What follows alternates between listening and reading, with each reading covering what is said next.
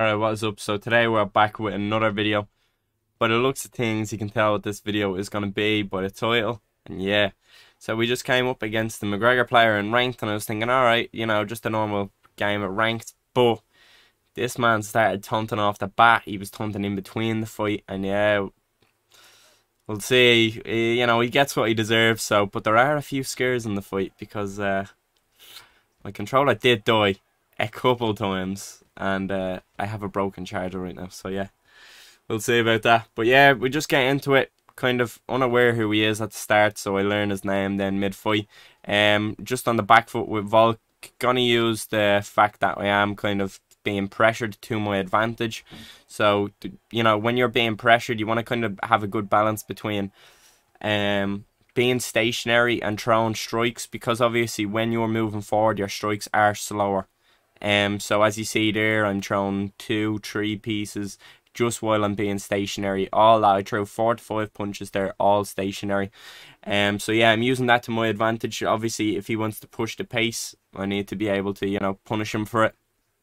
And then also you need to find a balance between not only obviously standing your ground and punching, because if you're just stationary the whole fight, you'll get jabbed, he'll step back. You need to find a good kind of mix between also countering. And right now you see me doing that perfectly. I'm kind of walking forward, trying to bait out strikes at him, then counter him, and then when he comes forward after being aggressive, I'll try and plant down on a 1-2 lead hook or something, or a jab rear hook. So yeah, definitely that is the best way to deal with pressure. You just need to find the balance between standing your ground, or dealing with pressure, standing your ground, and also then finding counters off their combinations. There we go, beautiful. As you see, just an example of standing my ground there. I kind of pushed forward, and then I knew he would try to come in hard. That sounds a bit suspect, actually. I knew he was trying to go into the pocket with lots of combinations, so I stood. So yeah, I stood still and stood my ground and dropped him. And you see me doing that a lot, even when I'm pushing forward with moving forward strikes, their jabs and their lead hooks. And then when I throw my actual full combination, the vast majority of it is when I'm standing still. As you see, I do go for a takedown here. I actually unintentionally went for that takedown. That takedown was meant to be the 1.5 guard, but thankfully I end up getting them towards the cage anyways, and I start raining down some elbows from side control. As you know, side control a very powerful position in this game right now, so yeah, I was happy to get him here.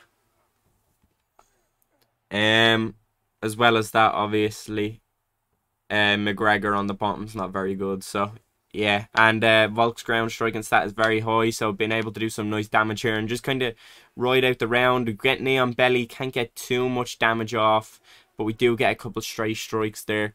Yeah, just kind of, as I said, round off the round, round out the round, and yeah, just baby punches then. But yeah, good round so far. Obviously starts taunting off the bat and all sorts. I'm kind of like, who is this guy?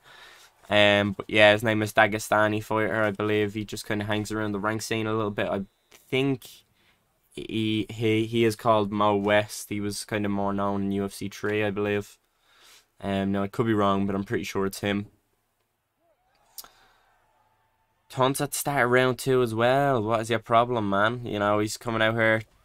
Overhands me. Hook. Nice head movement so far here, but he does make me duck into an uppercut. Gets the drop. Tries to grapple me. Name Dagestani fighter, but he's using Connor. Not only taunts me again then.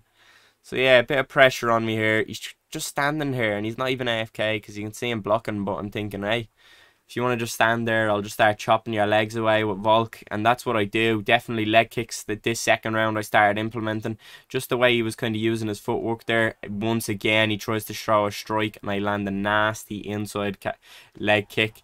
And then, there we go. I set up the leg kick. I set up the head kick beautifully just with leg kicks.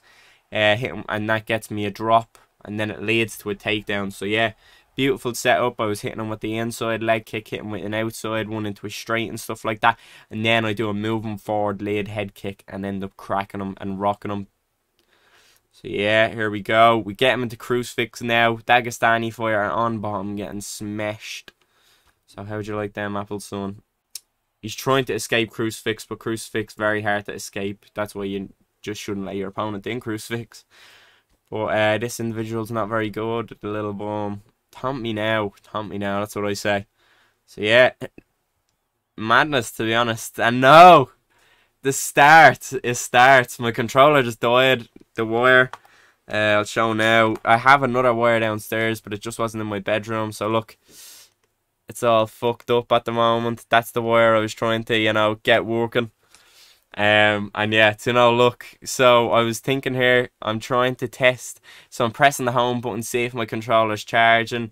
It's not. I'm turning it on, and I just think I just need to turn it back on. I'll probably get about 15 to 20 seconds before it dies again. I need to turn it on. Now I need to turn the pressure on. He taunts me again. As you see, I put on the pressure. I know I need to finish now or never. Jab hook, drop him, stun him, drop him, and finish him. Beautiful. There we go. So yeah, controller literally on its way out, died about 3 or 4 times there, and I knew. And it didn't even go back into charge, so I just knew I need to turn it on and just give him hell, and that is what I done. So yeah, beautiful ending to that fight. Bit of a shaky, bit of a nervy one, but still got it done in the end. So yeah, Taunting McGregor player gets smoked. Gets what he deserves. Yeah, so yeah, happy days. Nice little fight there.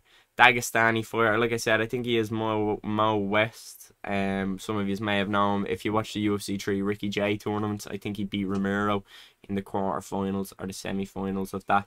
So one of his bigger wins, but mostly hangs around the rank scene. Taunting players with McGregor, I guess. Yeah, happy days. Right, so that'll be that. If you have liked, the like would be appreciated.